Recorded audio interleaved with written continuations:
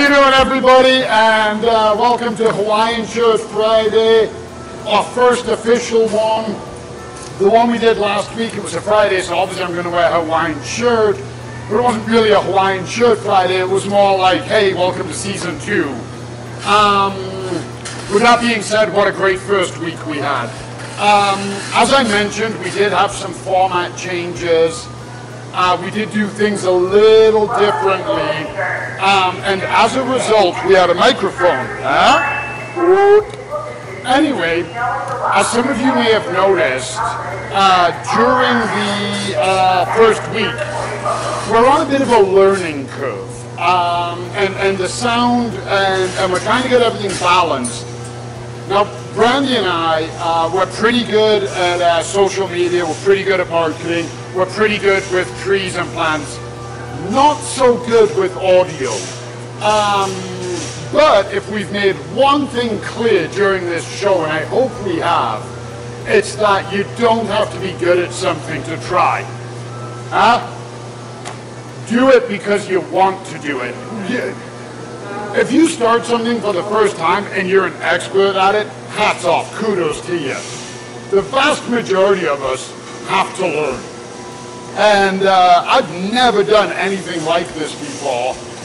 You see me on CTV, I'm obviously not in charge of the mic. That camera guy and Lane, they know everything that's going on. Big shout out to Lane. Hi Lane, love working with you. But they set me up. I do nothing. I just stand there and answer questions that Lane might ask or that we think the CTV viewers are interested in. So, you know, this really ties into our show. Don't be afraid to try new things. If it doesn't work the first time, try something different. Try, ask questions, work with somebody else, play around with it, have fun. So that's what we're doing. So hopefully, if it's not this one, if it's not next week, within the upcoming weeks, we'll get all this figured out. One thing I can promise you is we're going to keep trying, and it's not going to slow us down. So, we had an amazing first week back. We really did. A lot of fun. As you saw yesterday, we got to go on site and plant a tree for our lucky winner, Pascal. And I hope you saw a few things when we were planting the tree about the soil that comes out and how to mix the soil. And most importantly, how much water. When I say to water, you know, it's not just and done. You really want to water. You really want to saturate, especially those new plantings. And we asked Pascal, and she was sweet enough to send us a picture and let us use it. And I mean, look at that. Absolutely, look. If you are not that happy with a new tree, get out of here. Right? This is everybody's reaction to a new tree should be that. That is unbelievably sweet. It absolutely made my day. Things like this make it all worthwhile, doing that kind of thing. And that was a spruce tree. Yeah, it was prickly. I got a couple of scratches and scrapes. Those smiles, 10 out of 10. Literally made my day. So thank you for sending this in, Pascal. I'm glad you guys enjoy it. You're going to enjoy it for years to come. And we'll talk in the spring, and we'll go over what we said about what a tree needs in the spring. I want to give a big shout out today as well to me and Jenny. It's our 5th anniversary. And the reason we have 2 anniversaries is when we actually got married the first time. I may or may not have forgotten the actual wedding license. So we went to Canmore, and I met the person doing it, and she said, I need the license, and I said, oh, it's in my closet at home. So we couldn't actually legally get married that day, so 2 weeks later, we had to go back to Canmore and sign the papers. So Jenny had 2 weeks to really make up her mind. She had a 2-week warranty. She didn't make any returns, so this is our 2nd, 5th anniversary. Love you, honey. Thank you for everything. So we asked this week. We talked about trees. That's why I drew my tree, like my autumn colors. I'm good. And we asked what people's favorite trees were, some examples. So me personally, I love the larch, I love the English oak, I love the Japanese maple. Oh my God, the list could just go on and on. It really, you asked me about a tree, ginkgo, love ginkgo. There's so many, and examples we got were, and I got to read them because I couldn't remember them all. We got maple, variegated maple, Swedish Colin aspen.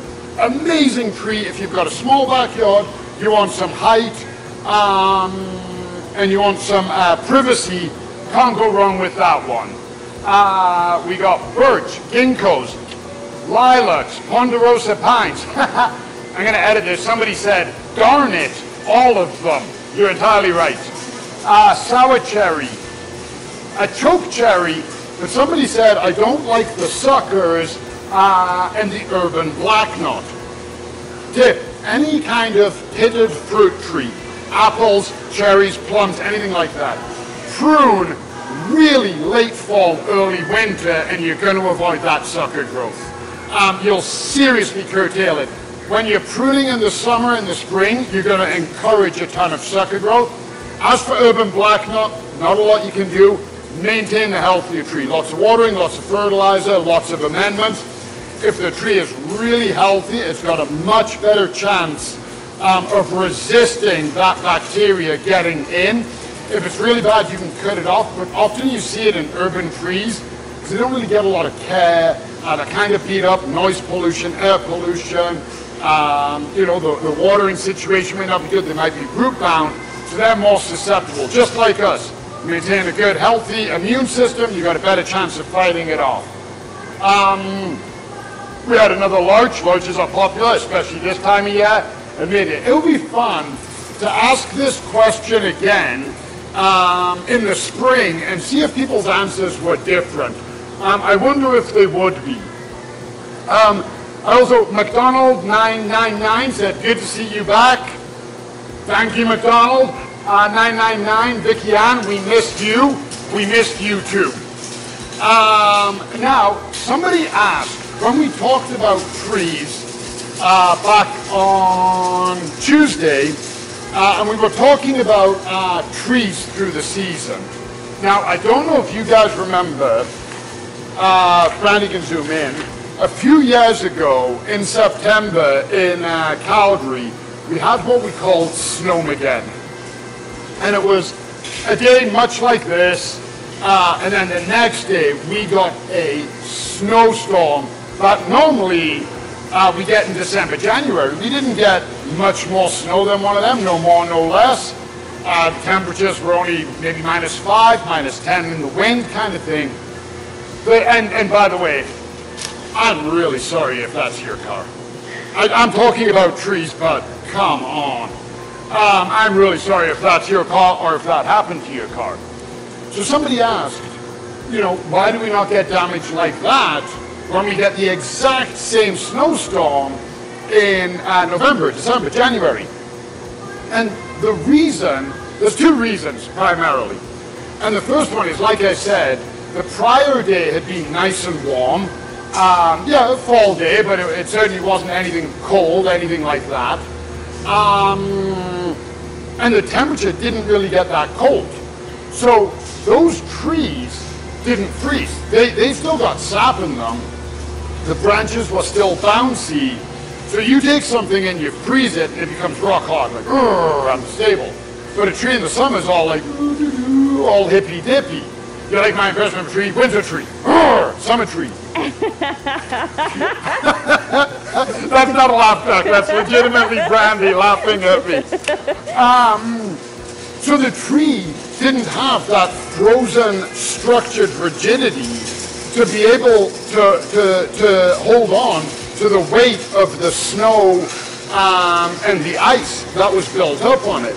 And then the other factor is primarily the amount of damage on the trees. Again, if you look at the picture, you can see that that's a deciduous tree, as in a leaf, not a needle. And all of those leaves, again, November, December, January, etc., there's no leaves on the trees, okay? every one of those leaves, you pick up a leaf that weighs nothing, but you pick up 10,000 of them, there's some weight to it. You ever rake leaves in the fall off your lawn and they're wet, you put them in a garbage bag, you lift that long garbage bag, you're like, oh my God, that's got weight to it. Or you put them in the compost bin, you try and wheel your bin, same idea. You think one leaf is not that much, but then all of those leaves, all of the snow stuck to them as well.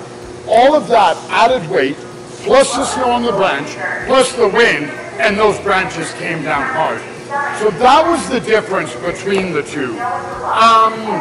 Like I said, we've had an amazing first week back. We're super excited. This upcoming week, we're going to talk more about leaves. We're going to talk about doing a garden cleanup. What you need to do to get ready for the fall. I know we've still got weeks of the nice weather and whatnot, but we know it's coming. So let's do a little bit of preparation. Let's learn a little bit about what to expect and get on that. So kicking off next week is all about how to prepare your garden for the autumn, for the fall, and what you need to do, and a few tips and a few ideas. Have a wonderful, wonderful weekend, everybody. Be safe, and we'll talk to you all soon. Bye, everyone.